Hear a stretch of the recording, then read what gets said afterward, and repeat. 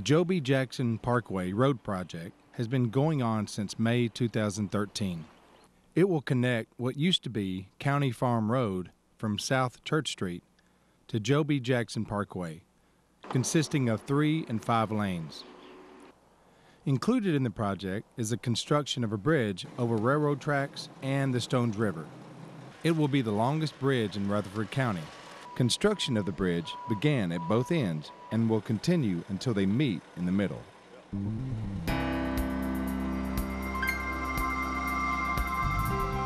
Part of the construction includes the installation of I-beams that make up the main structure of the bridge.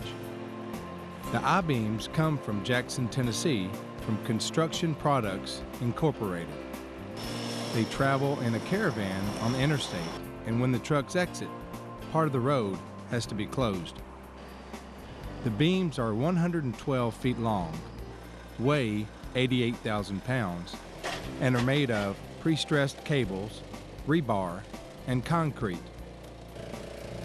When they back the trucks up, the trailer has its own steering mechanism that is controlled via remote by a worker standing on the back of the trailer.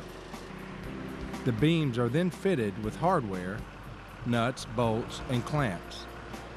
After fitted with hardware, they are backed down to the cranes, where a worker gets on top of the beams, connects them with heavy-duty straps that the cranes will use to put them in place.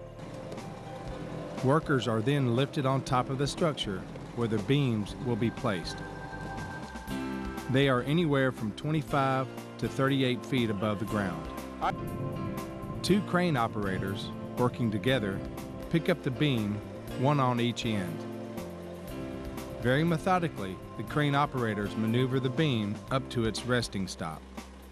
The workers on top communicate with the crane operators by hand signals. They guide the beams into a designated place on top of the column and install the cross bracing that helps hold them in place. They wear full-body harnesses anytime they are more than 6 feet off the ground.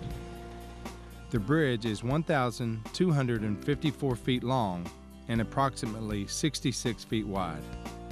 It will take 66 beams for this bridge construction. The project is slated to take 2 years to complete.